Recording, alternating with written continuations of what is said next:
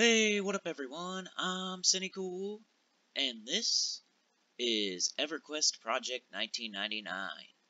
And we're on my Dark Elf Necromancer. I almost said Decromancer or something. Dark Elf Necromancer. We are in Befallen. Befallen is a dungeon.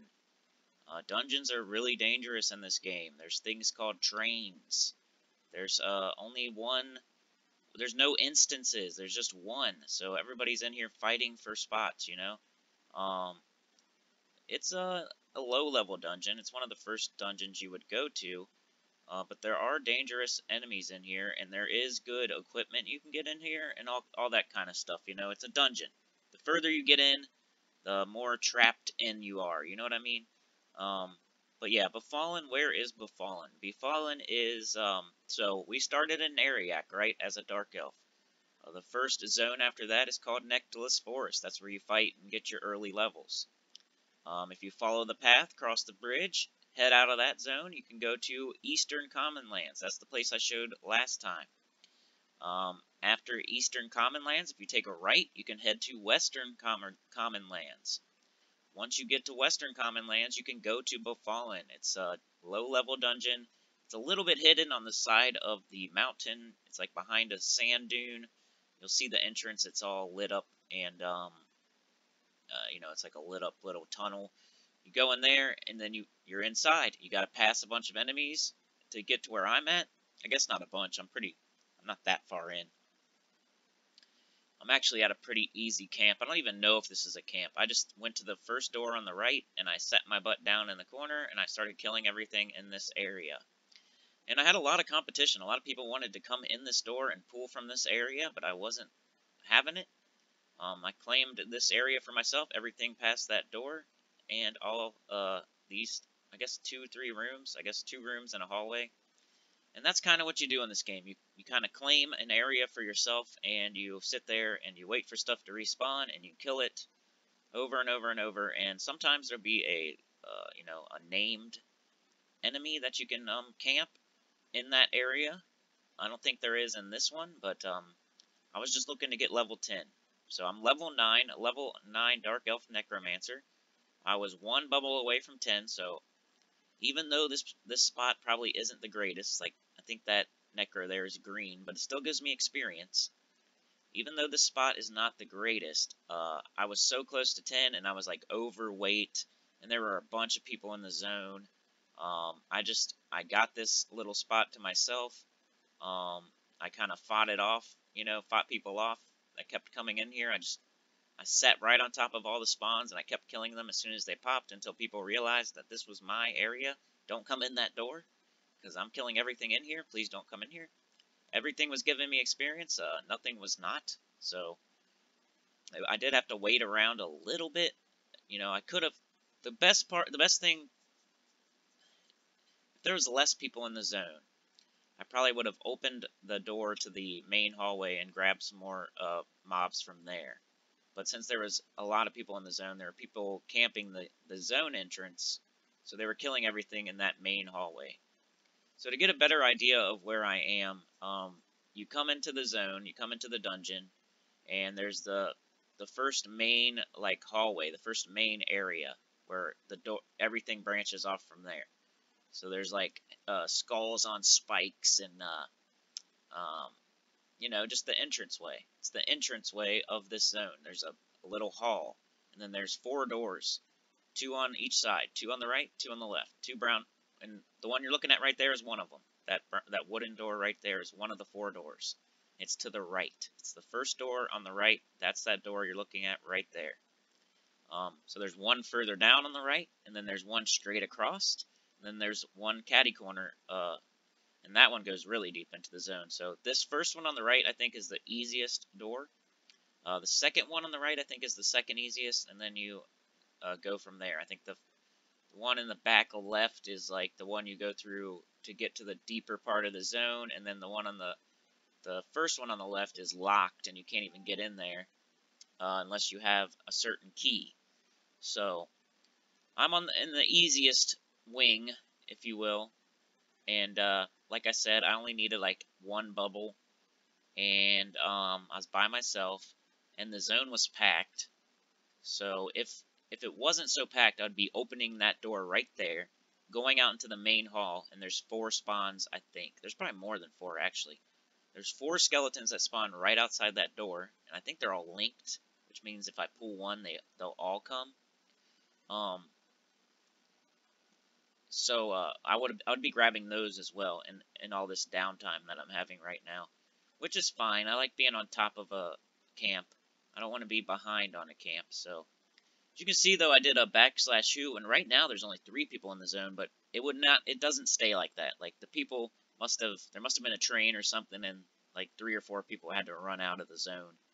A train is when somebody can't handle something, so they're trying to get to the exit and get the heck out of there because they're overwhelmed, and that kind of causes panic in the whole zone. Like, you can literally affect other people's gameplay, because they could be sitting at the front of the zone, killing a couple plague rats and maybe the 4 skeletons in the main hall, and if you have a train, if you get overwhelmed and you have to make a run for the exit, everything that's on you is going to also attack them, so they have to also run for the exit.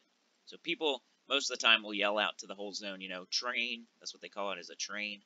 When you can't handle, you get overwhelmed and then you can't handle it and you have to run to the exit, it's called a train. And you'll have to, usually, if you have time, you'll yell out train, and everybody knows that means get the heck out of there if you're in the path. If you're on the railroad tracks, get the heck out of there. But as you can see right there, I would be pulling these if I could. I was about to do it. I was just conning them, seeing what I was dealing with here. Kind of wanted to know how many and how hard it would be. So I was kind of taking a peek out here because I really wanted to grab those. But see, as you can see, there's another person there. And they're grabbing all of those out there. So if this was an ideal situation, I would be grabbing those as well and probably everything out there. But as it is right now, I got my own little spot. Here's another plague rat. I'll show you every one of the spawns over here in a minute. Just wanted to get all that stuff out of the way. First of all, I think in dungeons you actually get extra experience because they're more dangerous. Everything in here, I'm not sure if they all hit harder and have more HP or anything, but I know just to the fact that you're stuck in here and it's more dangerous because of trains and all that you get more experience, I'm pretty sure, for being inside of a dungeon. So being a necromancer, I have spells that work really well against undead, so this is one of the better places to go as a level 7, 8, 9, 10, 11, 12 necromancer. And even a paladin or a cleric as well would do really well in here, because they also have good spells against undead. Even Shadow Knights, I think. So those 4 classes usually try to come here. I forgot about this place until I think I was reading up about the Eastern Common Lands, because I wanted to do either Orc 1 or Orc 2, the camps out there, and maybe get in a group, and you guys would maybe be more exciting if I got in a group. Because I've kind of been thinking about, like, how can I make this more exciting, and it's hard for me because most of the time I'm going to be soloing in this game, and that's why I picked a Necromancer. It's like the best solo class, one of the best. I think, Necro, Druid, Shaman, Mage, Enchanter, like, those are the best, maybe Bard, but other than that, that's it, I'm pretty sure. Those are the soloing classes, and Necro is definitely a big-time loner soloer. Like Shaman, you could get in groups pretty easily. Druid, everybody wants and teleports, and healing. Shaman's also a healer and a buffer. But as a Necro or a Mage, or pretty much as a Necro, as a pet class, people don't. You're probably the last one they want in their group, just because the only thing you have to offer is your damage and your pet. Sometimes, though, if you get in a certain group where they don't have a tank, your pet could be the tank of the group. So, but yeah, about this little spot here, I don't even know if it's a spot or not. I just claimed it. I wanted to explore this dungeon. I found myself a little wing of the dungeon to claim. Like I said, I had to fight it off. People kept coming in that door, the main door there, so I parked my pet right here. There's a putrid skeleton that spawns right there, right where I'm looking, where that bone is on the ground. He pretty much spawns right around there, maybe a little bit closer to the door. So I would park my pet right on that bone, that arm bone on the ground, and he would attack that skeleton every time it popped. So I learned to keep him there because as I'm looking in the other rooms, somebody could open that door, come in, grab my skeleton, and run away, and I wouldn't even know it. So I would park my pet there. That way, as soon as it pops, my pet starts attacking it, so nobody can grab it from me. And I could shout out to the zone, hey, I'm camping this area over here. Please, don't pull from my area. But nobody was really claiming anything, and everybody was kind of the wild, wild west, and just if you could hold it down, you held it down, and they realized it. A couple people opened the door. They saw me sitting there, and they just closed the door and ran away. A couple people opened the door and actually came in, looked around, tried to grab stuff, tried to steal some mobs, and I think one time they got like one rat, and I was like, that is not happening again. So I made sure it did not happen again. I killed everything that popped, and I'm trying to figure out like how many. There's another. Like I would be taking from their stuff. Like right there, I probably stole that wimpy skeleton, but that was a really low level. I was trying to add to my camp because it was not. I don't think this is a very good camp for a level 9. It's a really safe one. I'm off the main, like I said, I'm off the railroad tracks, so none of the trains are gonna really affect me unless I sit close to that door. I'm not like right at the entrance. I'm inside in a wing, so at least I'm not sitting right at the entrance either. But this is the easiest little wing of Befallen. There's 4 other areas I could go to, so definitely look forward to that. I'll probably be going to the back right door eventually. I mean, in the next video, I probably will be, because I'm not going to show you guys the same thing over and over and over. Like, I could have showed you that Wizard Spire 2 or 3 times as I was sitting there camping it. I could have showed you that little halfling camp 2 or 3 times as I was sitting there camping it. But I only showed each of those once, and I'm probably only going to show this little wing of Befallen once. I thought I showed each of these spawn points. I know I'm pretty close to leveling here.